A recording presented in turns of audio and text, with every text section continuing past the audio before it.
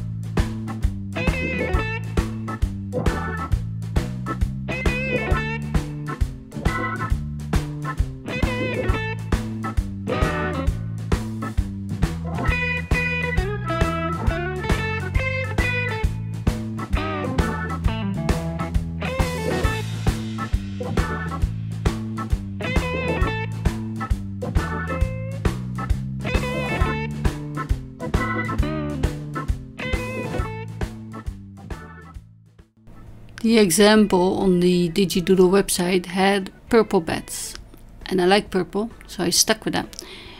But I checked after coloring that, well, I assume the website owner colored the ears on the outside the same as the wings. In Copics I don't have all the blacks or cool grays or whatnot, so I went with the really dark purple, which looks grey anyway, and I like it. Yeah, I'm cutting down the size. First I'm cutting off the bits that are not suitable, where there's no paint. And I put on the card blank just to see if I could do portrait or landscape. I had to be landscape because it didn't fit otherwise. And I'm cutting it to size, and I have this little, oh, shiny. Yeah, it's in a bin, but I need to find a way to use it. And the tape runner for the watercolor paper.